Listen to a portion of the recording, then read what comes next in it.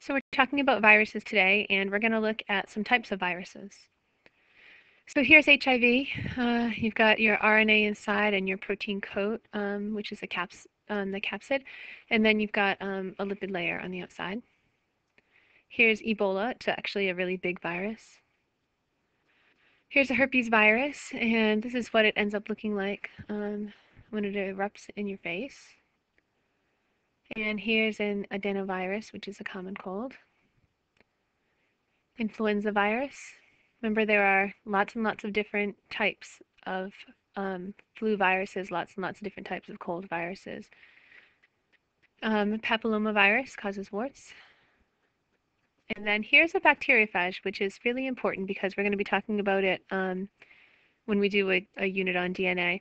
And so this one is kind of an important one. So here's the DNA. And this whole thing is a protein coat, and it infects bacteria, as its name suggests. So here's a bacterium, and here's some viruses, and you can see the DNA is colored here, in this case green, I guess, and it's like a hypodermic needle. This thing squishes down and it injects the DNA inside, and so you can see the pins here, and that's what helps to get the DNA inside the bacterial cell. So here's a video of it, which isn't going to work for you. But anyway, these are viruses that attack bacteria, and so you can see them attaching to the bacteria here and injecting the DNA inside. So a virus that attacks bacteria is called a bacteriophage or phage, or if you want to just call it a phage, that's fine. A lot of people say phage.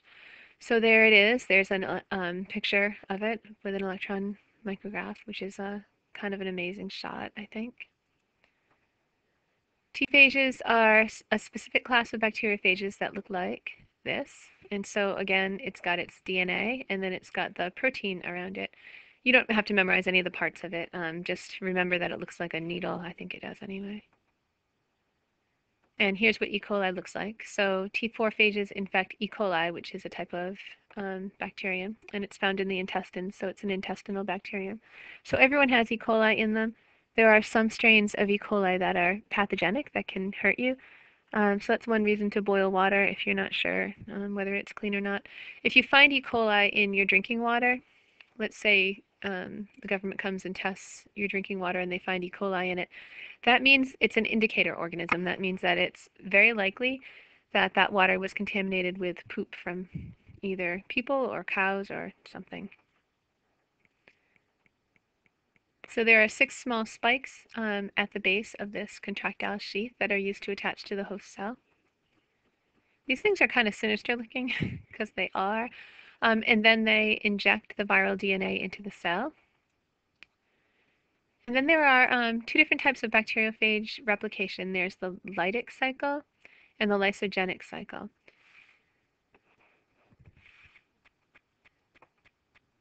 And so well, let's go backwards for a second.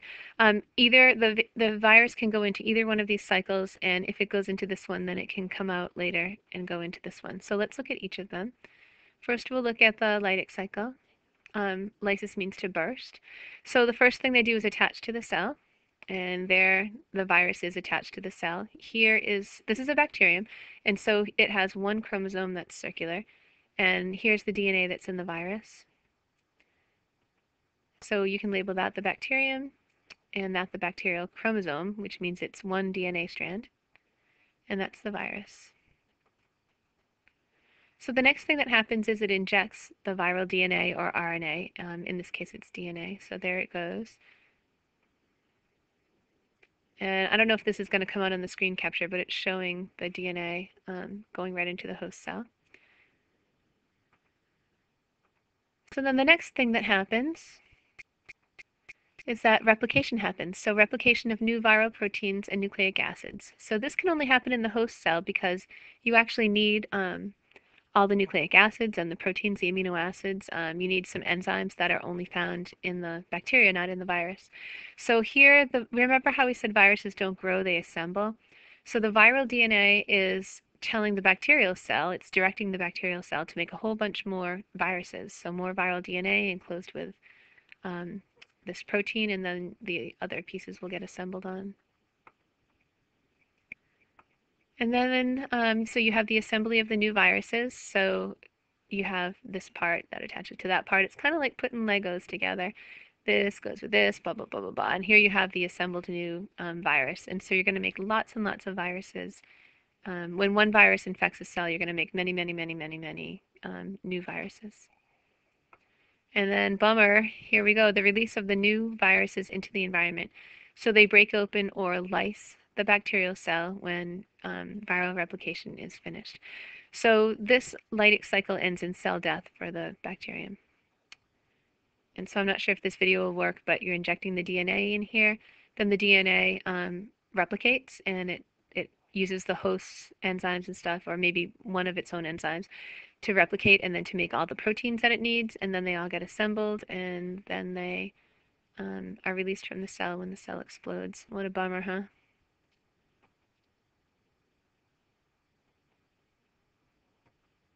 Lysogenic cycle is a quieter one, at least for a while. So some viruses have the ability to become dormant inside the cell. That's called the latent viruses. So not all viruses do that, but the ones that do can kind of go into the cell and just lie quiet for a while. So they remain inactive or dormant, means the same thing. Dormant means inactive for long periods of time. Later they activate to produce new viruses in response to some signal. So here's the DNA going in, and instead of replicating, it's actually going to insert itself inside the viral chromosome.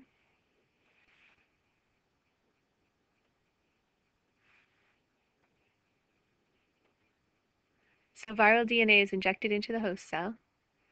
The viral DNA joins the host DNA, forming a prophage. And so let's take a look at that.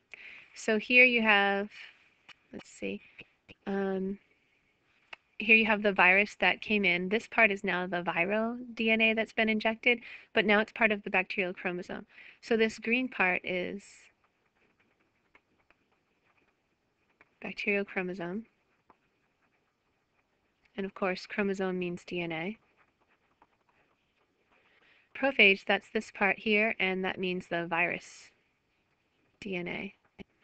And so what happens is it just lays low, it doesn't do much. And so when the cell division occurs, now you have two new cells that both have the virus. So you can end up having lots and lots of viruses replicated just because the bacterial cell is replicating.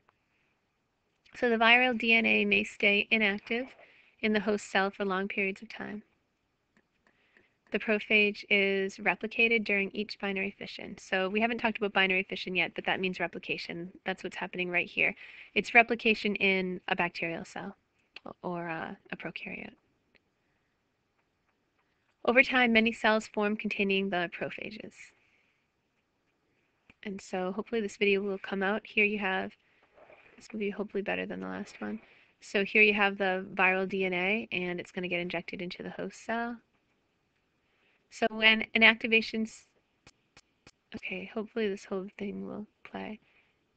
It has to have the right receptors, and then it's going to inject its DNA. And there it goes, injecting its DNA. And then that DNA is going to actually go right into the host chromosome. So here it is. It inserts itself in, and now you have the prophage and the whole entire chromosome. So when an activation signal occurs, the phage DNA starts to replicate. So did you see that just come out? That's what would happen. So once a prophage cell is activated, the host cell enters the lytic cycle, and we're back to that other one where the cell just makes a ton of viruses and the cell dies. Bummer. So new viruses form and the cell lyses and bursts. Okay, so here's the picture of the whole thing. So we've got, let's see, right here, number one, that's when the virus is injecting its DNA.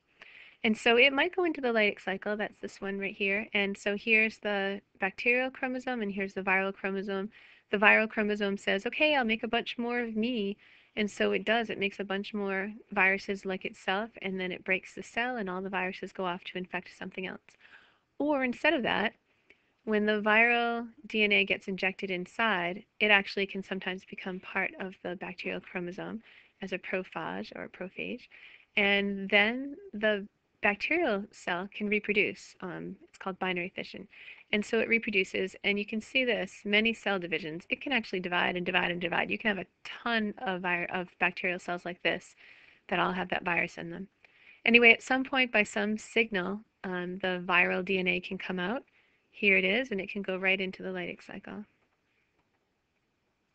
When a virus infects a cell and starts producing more viruses right away, what cycle is it? And that's the Lytic cycle.